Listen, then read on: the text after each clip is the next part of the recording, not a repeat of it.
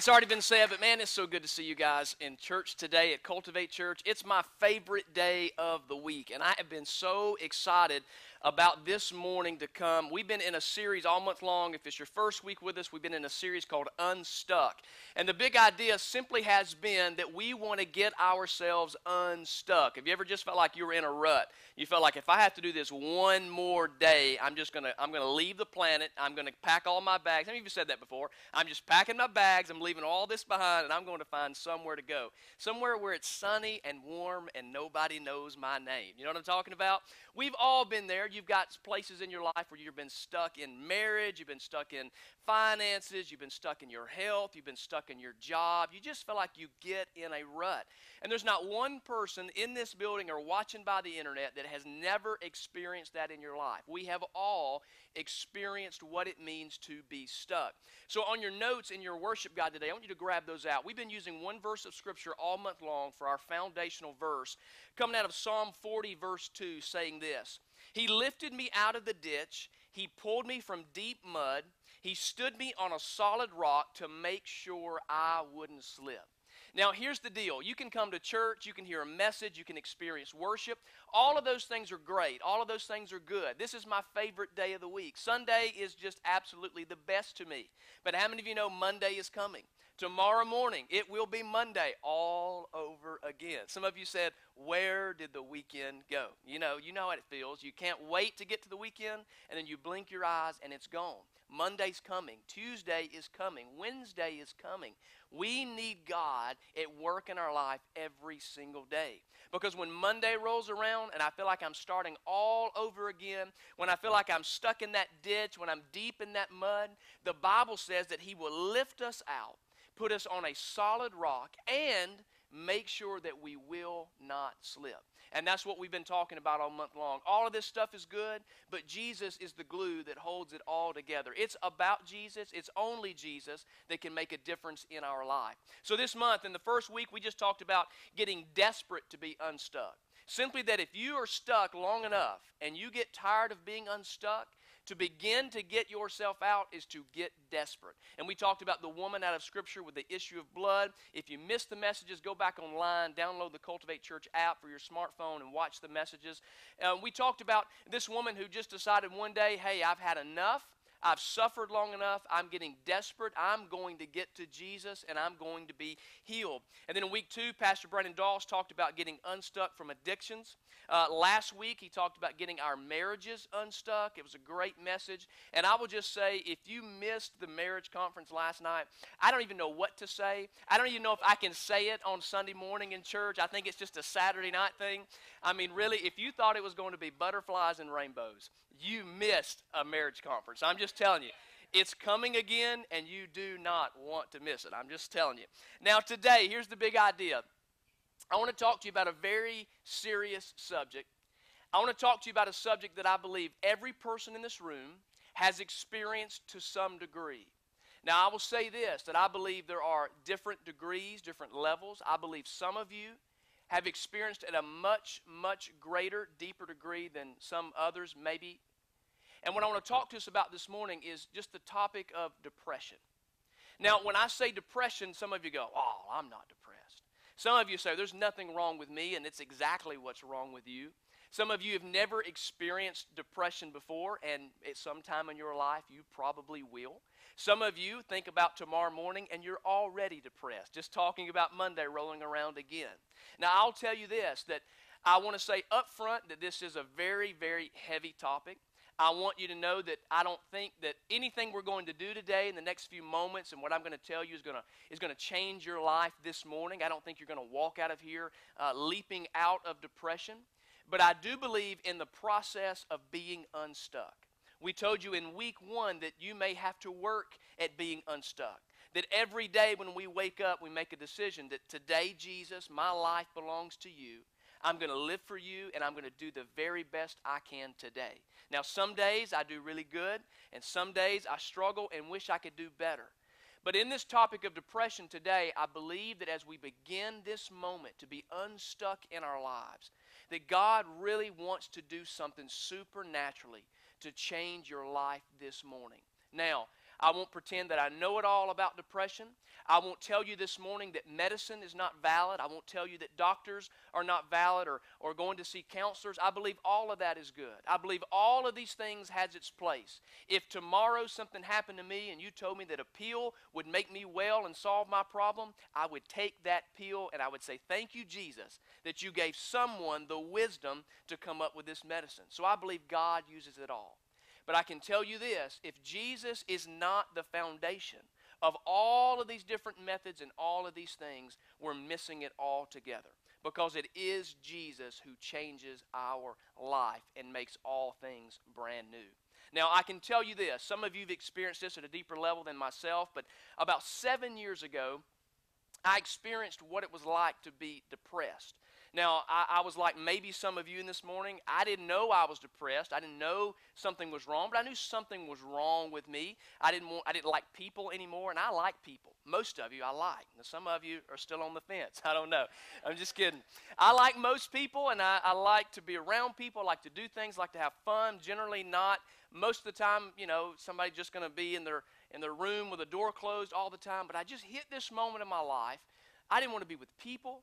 I didn't like anything around me. I didn't like my job. I didn't like my friend. I didn't like anything. And I had this just overwhelming, it's like it was a lurking feeling. You just couldn't get rid of it. I didn't know why it was there or how to get rid of it. And then I started noticing, what started piecing all of these puzzles together was on the side of my head, about the size of a quarter, my hair started falling out. It was almost like a perfect circle. It just fell out right on the side of my head. And I didn't know why it was falling out. I didn't have an answer for it. It was just in one spot. And so everybody started making fun of me. It's like, what's going on with your head? You get a bad haircut? I didn't have an answer for it. I'll never forget, I was standing in a movie gallery one night. Now, some of you don't know what a movie gallery is. Last week, Pastor Brennan talked about the telephone. Some of you don't have a clue. You used to be stuck to a wall with a cord when you used a telephone, okay? There used to be, this is going to blow some of your minds, but there used to be actual stores that you walked into and they had movies on the walls. And you paid money to take this movie out of a store. You could pick up the box. You could read the box. I mean, it was really amazing. I think one day maybe we'll visit that again. But I was in this store where you paid to rent a movie. And I stood in line, and I'll never forget standing in line like this at the counter. There's a man to my left, and he's staring at the side of my head where that hair is missing. And I can just feel, him burning that, someone's looking at you. And at this point, it just became fun. So I just let him stare for a moment, and then you do one of those quick looks, and they jump, So it was kind of fun for a while until Pastor Brandon Dawes, we worked together on staff at a church, and he walked in one day, and he said, hey, I know what your problem is. And I thought, you're my problem. Get out of my face. Remember, I was depressed. That was my problem. And he had this piece of paper. And he handed me this piece of paper, and it was a picture. And I brought this picture for you. And it's a zebra who has lost all of his stripes. And this is the exact picture, and it said, I think it's stress. And he had went to eat at a restaurant. Pastor Brandon, you're shocked. He had been to eat at a restaurant. This picture was hanging on the wall, and he saw that picture, thought about the hair on the side of my head that had fallen out, brought me this picture, and we started looking it up on the internet, only to learn that stress, that a sign of sort of intense stress can be that your hair will literally fall out of your head. Now, thank God, he at least made it circular and kind of in one pattern. It wasn't like crazy or nothing, But at that moment, I realized something's not right in my life. Something's wrong. And it didn't change overnight, but when I became aware that there was something just not right, and as soon as I accepted that there was something not right, that's when God began to do something inside of me. Scripture says if we draw near to God, that God does what? He draws near to us. And so at that moment, when I was able to identify, God, there's something wrong, I need you to help me. That's when God began to draw unto me, and he was my supply of the things that I didn't have. He renewed the joy. He renewed the hope. He renewed the life that was gone from within inside of me. And what I want you to know this morning is that I'm not God's favorite. God loves you as much as he loves me, and anything that's missing in your life, he is your source this morning. Anything that you find yourself stuck in, God is the source. No matter what ditch you're in, how deep the mud, God is going to lift us up out of it, put us on a solid rock, and God is going to transform us from the inside out, because that's the kind of God that we serve. So this morning, as we go forward in the message, maybe you're here and you've been feeling like, you know what, I just don't want to do this another day. Maybe you're here today and you're thinking, I can't believe that little preacher up there is talking about this today, because nobody knows. Nobody knows I've been struggling. Nobody knows I've had these thoughts. But I just want you to know it's just the Holy Spirit that wants to speak to your heart today, and He wants to transform you. Some of you are going, I'm on cruise control because I feel okay. But Monday's coming. You don't know what's around the corner. And we want to be prepared for God to do something in our life, no matter what comes our way. So let's do this. Let's pray. Let's ask God to speak to us this morning. Can we do that? Father, we love you this morning. Jesus, we celebrate you. Jesus, we just thank you that this morning, God, out of all the places in the world, of all the people, you're in our presence today. You see us and you love us and you're speaking to us. And God, I pray today that you'd open our ears, that we hear you speak clearly, God. God, open our mind that we understand what it is that you're saying. And God, open our hearts that we retain it. God, I don't want to just be a hearer of your word, God, but I want to be a doer. God, I want it to change me so that my life can affect others. And Father, in it all, we'll celebrate you, God, because you are the one who gives all the life change. You're the one that matters, and it's in Jesus' name. Amen. Now, I want to bring something to just right to the forefront from the beginning. Some of you may feel guilty this morning because you feel maybe some depression in your life. Maybe you feel down, you get in the slumps, and you don't know why you feel this way. And suddenly you may feel guilty about it because you love Jesus. Haven't you ever heard the statement, I'm too blessed to be depressed? You know, you've seen it on the shirts, the bumper stickers, and, you know, we do real good because we get to church, it's, my God, brother, I'm too blessed to be depressed. Praise God. You know, you get this like Christianese going on, you know. And so you kind of got it all together because you think that's what the church is supposed to be. But I want you to know up front this morning that it's okay to be a Christian and to struggle. Now, here's what I want to show you this morning. I want to bring just a couple of examples. They're not in your notes, they're not on your outline, but maybe you just want to write down some of these people. I started looking through Scripture, and I ran across Moses. Have you ever heard of Moses? Some of you have heard of Moses. He's a pretty important guy in the Bible, done lots of things, but God did some great miracles in the life of Moses. Now, I noticed that there's a moment in his life where Moses is going through depression. All the people are complaining around him. I mean, Moses is leading all of God's people, been through a whole lot of stuff. And suddenly Moses is praying to God, hey, God, if this is it, just kill me. Take my life. Now, if that's not a happy prayer, I don't know about you, but that's not a happy prayer, and that's in the Bible. It's one of God's people who God chose, a man who loved God that's just saying, hey, I don't want to do this anymore. If this is what it's about, just take me out. Now, I want you to notice that where this happens in the timeline of Scripture, Moses had just seen God part the Red Sea. You remember the story? Maybe you've heard of it. The sea, there was an army chasing God's people. Moses prays, God opens up the sea. They cross on dry land. When the army gets in, God closes it up, swallows up the enemy. A miracle has taken place. When these people were hungry, God dropped food from the sky and fed them. That's pretty impressive, okay? They didn't go to the grocery store. They just said, God, we're hungry, and food fell in their lap. It's amazing, okay? If I had experienced that, you would think the world is just, it's just at your fingertips. What are we going to get God to do next? He's splitting, rivers and oceans. He's dropping food from the sky. It's like, tomorrow, God, can we get steak? I would be like so pumped. But Moses is depressed after one of the most coolest displays of God's power ever. And Moses is depressed. Another guy named Elijah. Maybe you've heard the story of Elijah. He's on top of this mountain that's full of idol worshipers everywhere. There's people worshiping gods that they created. Except there's one man who's going to stand up against all these people that say, no, all of your gods are false, but we serve the one true God. Story goes, they get in kind of this showdown on the mountain, kind of like Western style, back-to-back, draw your guns type deal. Except this was the deal. They're going to put an altar out in the middle of this mountain, and they said, whoever God is real, we're going to call on them one by one. The God who is the true God will consume this altar. Nobody's going to touch it. It's going to be the one true God. Story goes, God, all these other people show up all day long. They're calling their gods nothing. Elijah stands up, calls on the name of the Lord. A fire from heaven consumes this altar. One of the most miraculous events ever in the history of Scripture. Absolutely amazing. The very next thing we see, Elijah is depressed. He falls into a deep depression.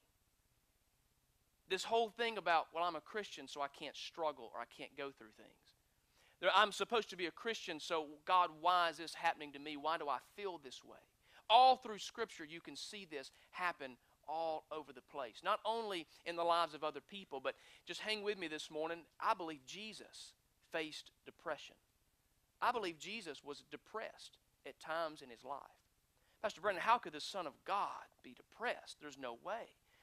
Let me show you some things that I found out in Scripture. Hebrews 4:15, it's on the screen for you. Look at this. It says, the high priest of ours understands our weakness. So Jesus understands our weakness. He faced all of the same testings we do, yet he did not sin. See, there's this cool thing about the life of Jesus living on the earth as a man. The cool thing about it is he experienced life like you and I. Jesus had a Monday morning too. He went to work just as you do. I don't believe Jesus enjoyed his work every single day. I believe there were days when the alarm clock went off and Jesus said, not today, and pulled the covers back over his head. Jesus was just like you and I. The Bible says plainly, he experienced everything that you and I experienced. Write down this passage of Scripture. I'm just going to give you a reference. Matthew 14 and 13. Matthew 14 and 13.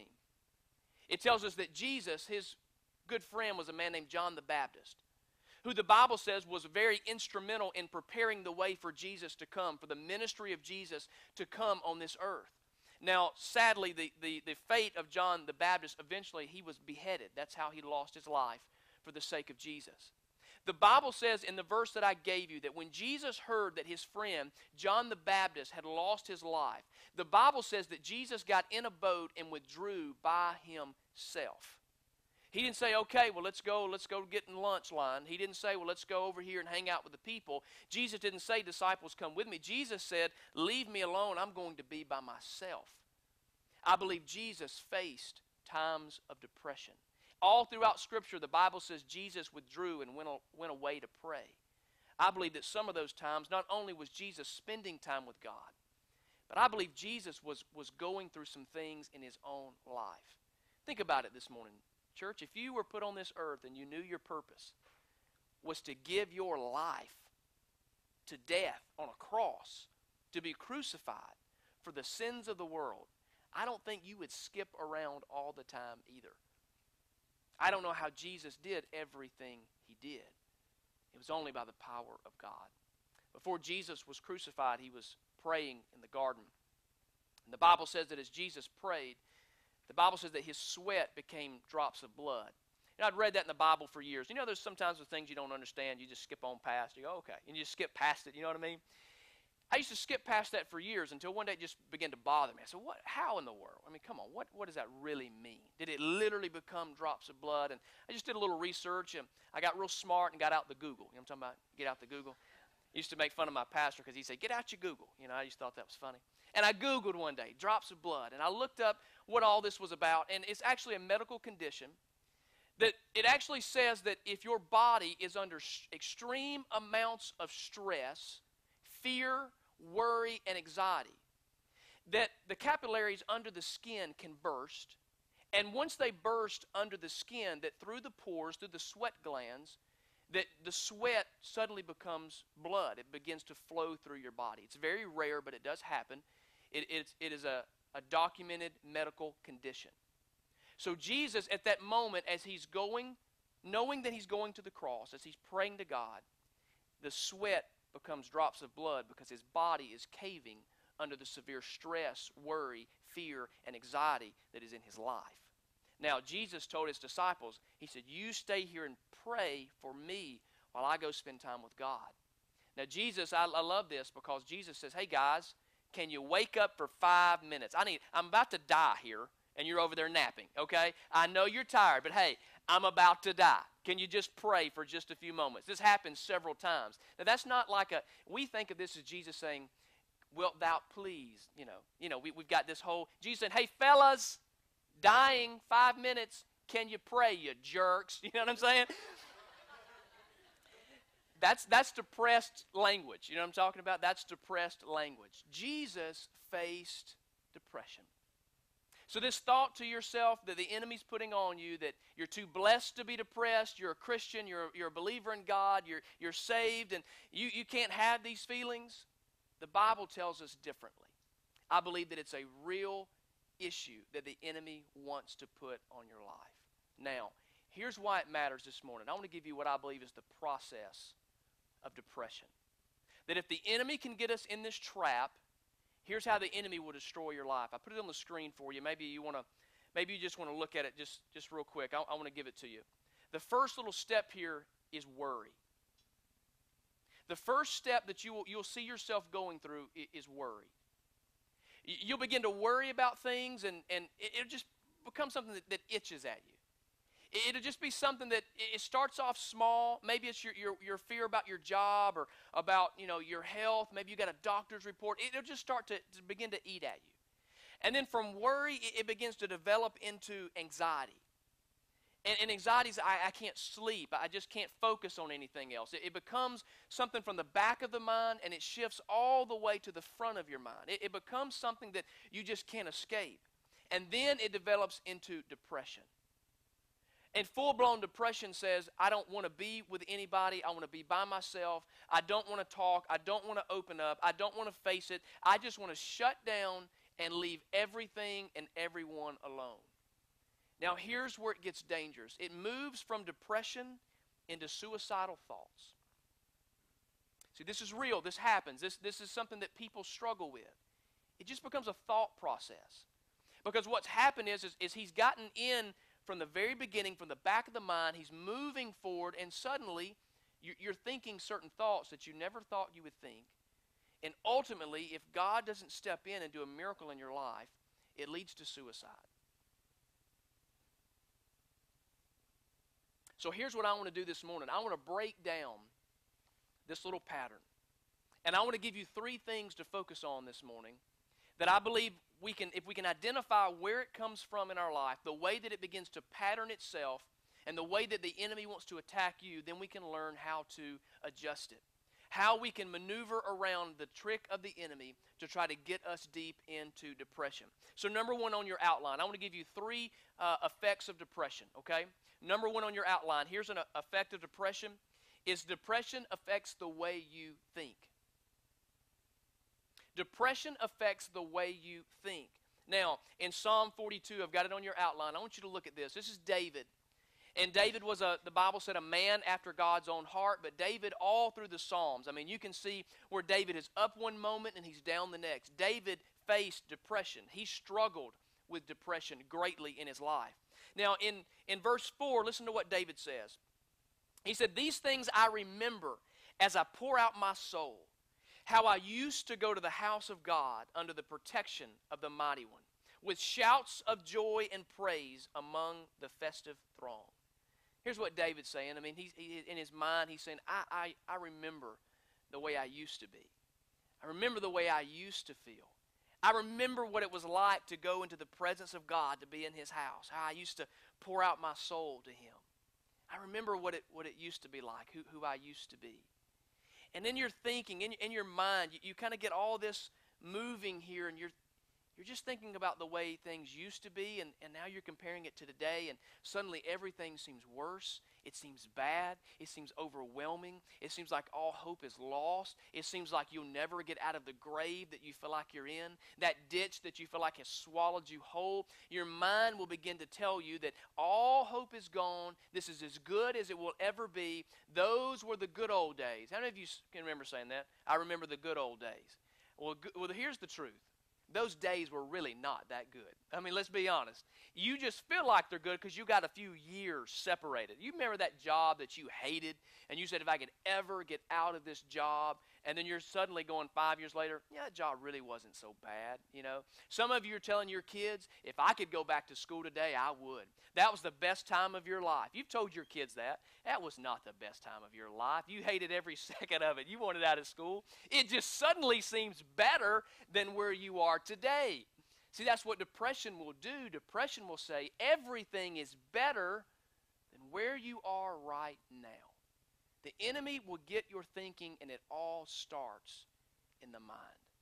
If he can defeat you here, he can defeat you everywhere else. Which brings me to number 2. Depression affects the way you feel. It affects the way you feel. Look at the verse 3 here. It says, "My tears have been my food day and night, while people say to me all day long, 'Where is your God?'"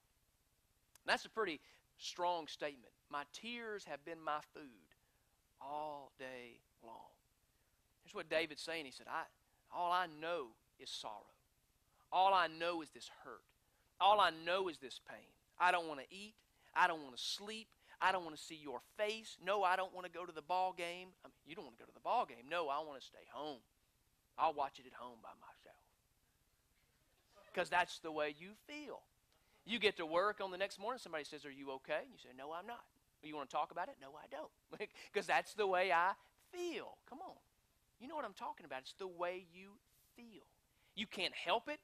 You don't know why you're snapping at people. You don't know why your face is contorted and your neck is spinning around 360 degrees. You don't know why. It's just the way you feel.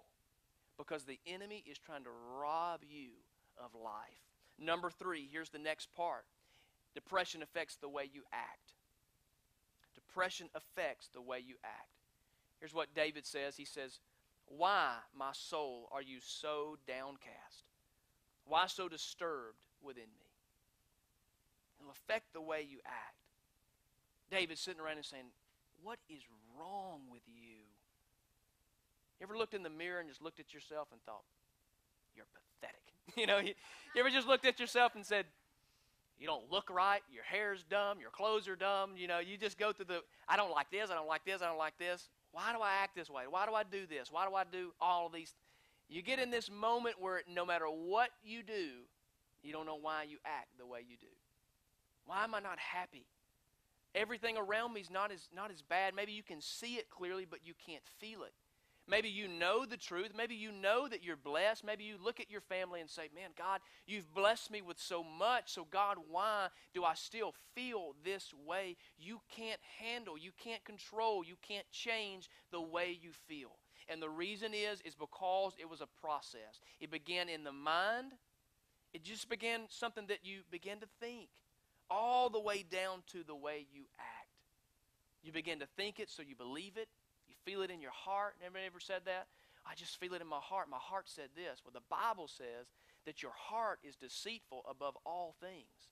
If you're saying this morning that I'm following my heart, well, you need to stop following your heart and you need to follow the Holy Spirit and what Jesus is saying, because your heart will lead you wrong. Here's what I'm telling you this morning. There's a real enemy and he wants to destroy your life. And there's not one person in here this morning that the devil would like nothing more than to get a hold of your mind, to get a hold of your heart, make you feel a certain way so that you begin to act a certain way. You know, one of the biggest number 1 signs this morning that you're dealing with depression in your life, that it's starting, is that you begin to separate yourself. Things that you used to love to do, suddenly you don't want to do it anymore.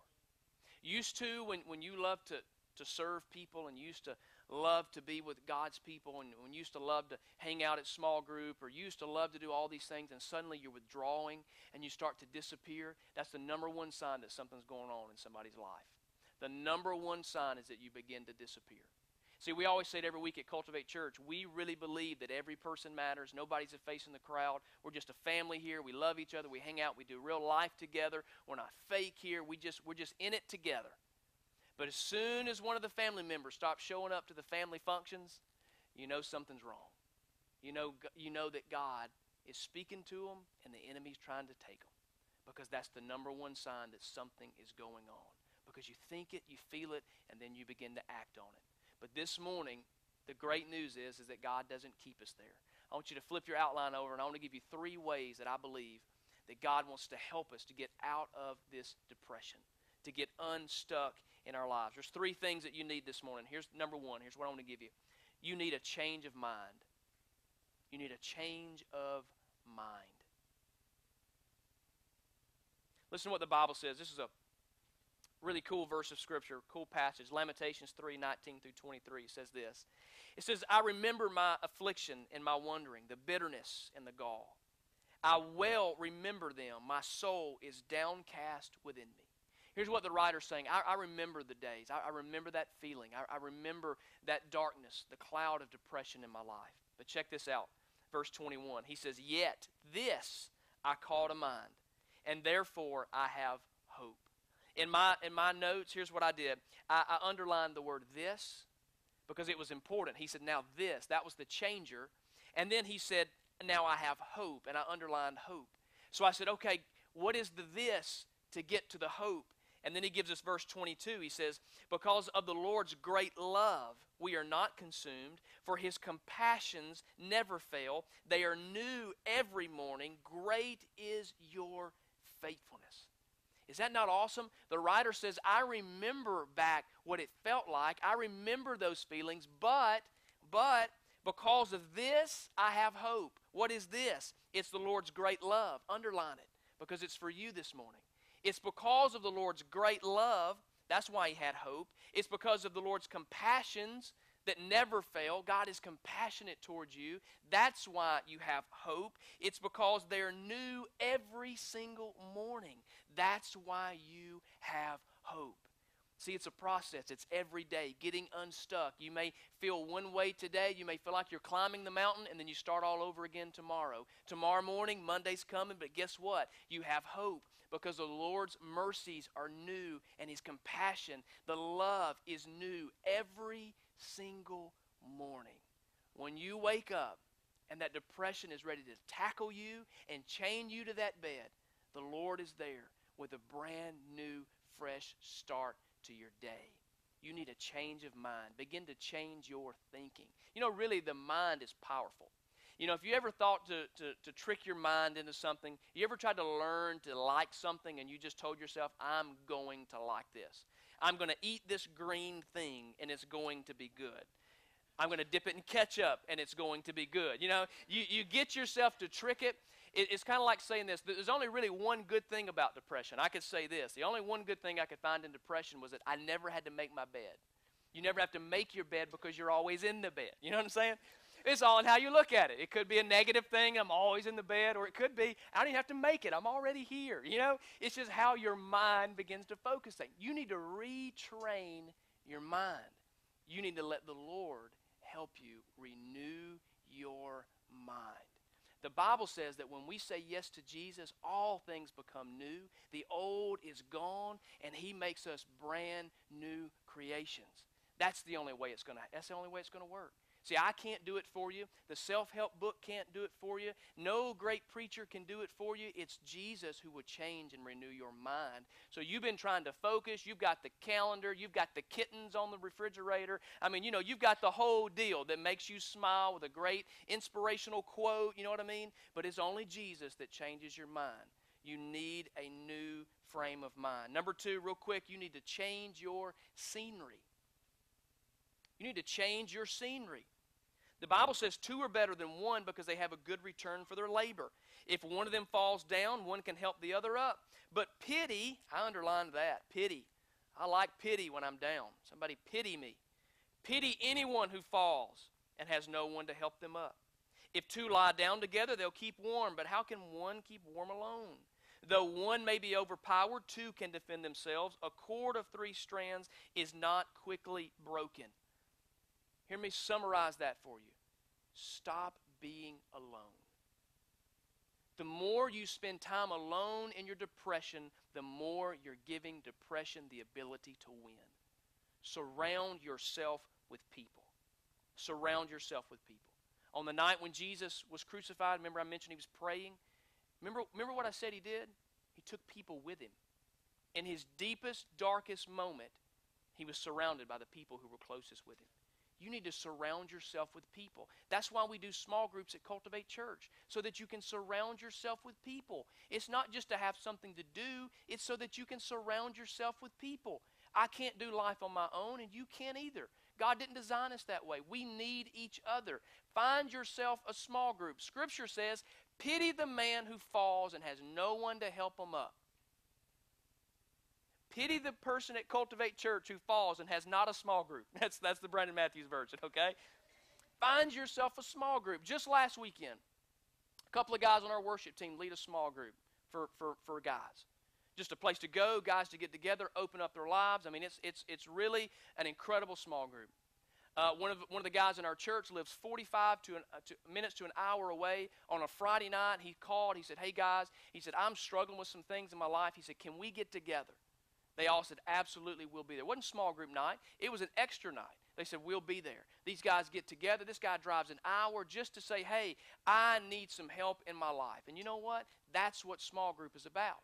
Pity the man who didn't have somebody to call and say, "I'm in the midst of a struggle and I need somebody right now," and have no one. But thank God that when you surround yourself with people, when you can't hold yourself up, they will lift you up. That's the purpose in a small group. So get connected. Get a directory at Information Central. Look online. Find yourself a small group this week. And now, finally, the last one I'll give you, number 3, you need a change of direction. You need a change of direction. Feed the hungry, help those in trouble. Then your light will shine out from the darkness, and the darkness around you will be as bright as noon. One of my favorite scriptures in the world. It makes no sense. So you need a change of direction. Listen to this. Here's what's so crazy. Depression looks inward. Okay? Depression looks inward, but hope looks outward. See, depression makes you look here, but hope makes you look here. When you're depressed, you don't care about everybody else. I'm sorry your head hurts, but I hate life, okay? You don't care about everybody else. But listen what the scripture says. It makes no sense. It says, feed the hungry, help those who are in trouble. Then your light will shine from the darkness, and the darkness around you will be as bright as noon. To me, it makes no sense. But to Jesus, he knows more than we know, thankfully, right? He says when you start investing your life in others, when you stop looking inward and you begin to look outward, it don't just change their life. It changes yours. To get out of your junk, you need to get involved in somebody else's junk. I wrote this down. I said the best way to find your purpose is to lose yourself in others. The best way to find your purpose is to lose yourself in somebody else. You need to get past your stuff. Listen, that's why we serve at Cultivate Church. That's why we say the dream team is where you need to be. I mean, the worship team was packed this morning. It was full of people. There's people not even on the team. I mean, it's crazy. We can't fit people up here. But if you're sitting out there and your heart's to serve and to play, and there's no reason you're not serving, you're not playing. Don't walk in the place and say, well, it looks like everything's covered. I don't have a place for me. Well, we'll push somebody out of the way, okay? Listen, at 11 o'clock this morning, this place is going to be full. And I love you early birds, okay? Because there's no room for you at 11 o'clock, okay? But here's the deal. I'll give somebody my seat, and I'll sit in the floor. I'll stand in the back. You know why? Because somebody needs to meet Jesus. Because I want to serve and give my life away because it changes me. Because it changes me. There's people serving all around. There's people parking cars, taking care of babies, fixing coffee. I mean, you name it around here. This don't just happen. It takes people to make it happen. And you know what happens every week? Their lives are changed because they got a change of direction. They're not looking inward about me. They're looking outward. This morning, here's what God wants to do. He wants to get you unstuck, give you a change of direction. I want to ask you to bow your head, close your eyes. If you're our guest today, hey, don't worry, nothing funny or weird. I'm just going to pray for you this morning. But here's what I would say. If you want to get unstuck, you want God to revolutionize and change your life, you need to meet Jesus first. And if Jesus isn't number one in your life, I want to give you a chance. The worship team's coming. They're just going to play something soft. Again, nobody's coming to get you, but I want to know this morning, if you're here and you don't have that personal relationship with Jesus, it's the greatest decision you'll ever make. Online, if you're wherever you are, you need to make Jesus the first in your life. That's where it all begins. And the only thing I'd ask you to do this morning, if that's you and you want to make that decision, I just want you to slip your hand up just where you are. Just throw it up so I can see it just really quick. That's all you got to do just to respond. That's awesome. Come on the internet. Come on, right where you are. Don't let the enemy take your time. I'm going to lead you guys in a prayer in a moment. And for everybody else, you know if you're here and you've been struggling with these feelings, this morning I want to pray that God would just begin to rescue you, lift you out of that ditch, and and give you hope in your life. Jesus, this morning, over every person who said, I want to make you number one. Father, I pray today that you just forgive us of our sins. We've done life alone, on our own way. We can't do it anymore without you. Jesus, thank you for loving me, for dying on the cross. Today, Father, you have my life. Jesus, I belong to you. And over every other individual who's struggling this morning with anxiety, with depression, with worry, with fear, with stress, with suicidal thoughts, Father, this morning I just pray that we begin the process of being unstuck today. Father, just begin to change our minds, change the scenery of which we're around. Father, change our direction. Today we need you, Jesus, like never before.